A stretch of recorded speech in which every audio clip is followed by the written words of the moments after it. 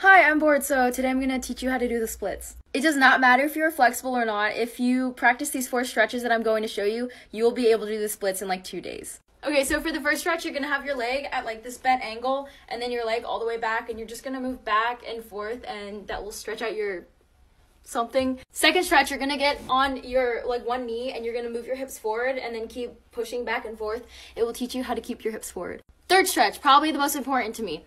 You're gonna be on one knee, and then you're gonna slide it forward, and you're gonna lean forward, and it's gonna stretch your hamstring. And it's also really good to pull your foot back, because that like really fucks you up. Fourth stretch, you're gonna be on one knee, but then you're gonna put your elbows to the ground, and it's really just gonna stretch out everything just like your hamstring.